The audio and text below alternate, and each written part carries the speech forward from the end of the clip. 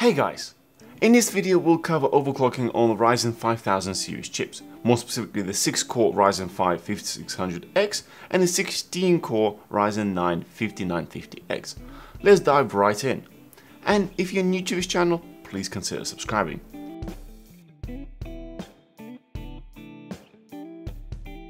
Let me quickly share some results of overclocking the 5600X and 5950X before I go deeper and share with you my methods of how I chose to do it. In Cinebench R20 single core scores, we got about 6% more improvement from Ryzen 5 and lost about 4% performance on the Ryzen 9. This is almost perfect scaling when compared to the overclock amount. And in the multi-core test, we see an 11% improvement on the Ryzen 5, making it the same performance as the 8-core Intel 10700K, while Ryzen 9 gets an incredible 18% bump, as it is no longer throttling down. These chips are very much temperature limited. At the moment, we're using a 240ml liquid oil-on cooler with ambient temperature being 27 degrees. So if we had better cooling system, then I feel we could push another 50 to 100 MHz. If you're interested in getting this kind of performance, stick around as you may learn a thing or two. I want to highlight a very important point. Any kind of overclocking is not covered by warranty, and for someone who is not experienced in overclocking, there's a very good chance of breaking things. So don't attempt this unless you're fully aware of the risks involved, as you may damage your CPU or worse. There are a few different avenues you can choose for overclocking. I will briefly go over several of them, starting with the Precision Boost Overdrive, or PBO for short. It is an extension of AMD's Precision Boost, which manages the clock speed based on different workloads.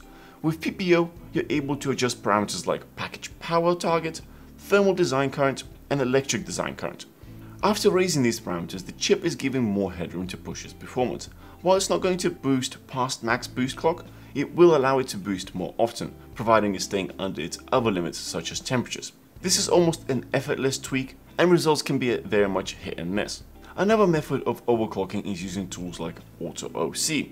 In this example, either motherboard or software will automatically tweak the key parameters like voltages to get the most out of the CPU. Generally, this provides a small amount of improvement, and there is a potential of overriding boost by up to 200 MHz with very low effort. Personally, I never really had good experience with this. Next method is manual adjustments using Ryzen Master, and here you can control per CCX clock speeds, peak and actual voltages, overclock and configure memory, as well as Infinity Fabric speed. The nice thing about using Ryzen Master is the ability to tweak without restarting the system, as you can run some of the quick tests within the software. On the other hand, if you go a bit too far with your tweaks, you may end up crashing your PC and actually not being able to boot. You will need to then default the BIOS and start from scratch. It is very beneficial to have motherboards with BIOS reset buttons so you can quickly recover. Alternatively, most motherboards have a more hands-on process to reset the BIOS, so please check the manual.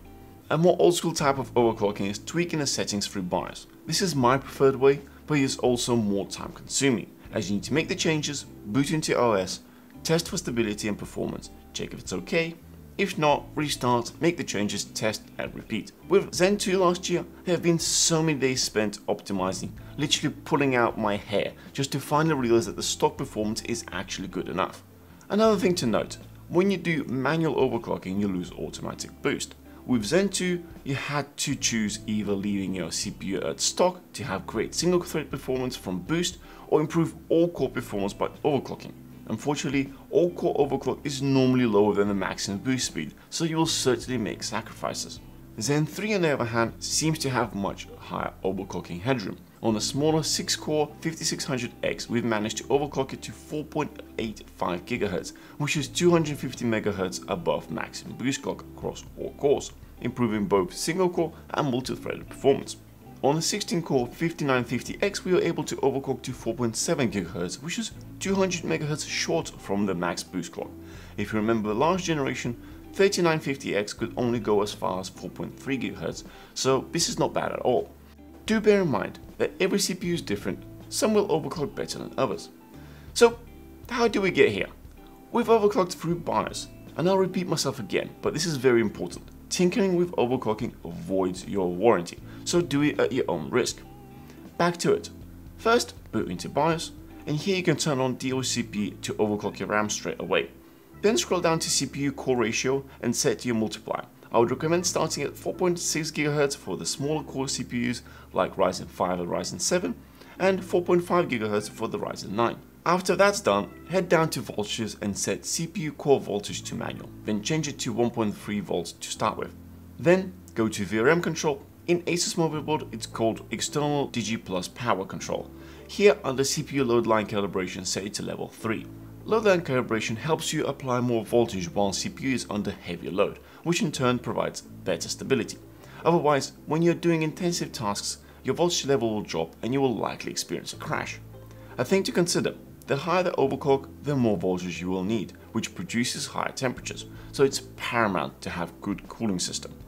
Now the settings are ready, we can boot into the Windows. I do my initial testing in Cinebench R20 using multi-threaded test and recommend installing hardware monitoring tool. We use hardware info to track temperatures and voltages. If it runs smoothly 3 times in a row, then I feel comfortable to say it's draft stable and will try to push it further.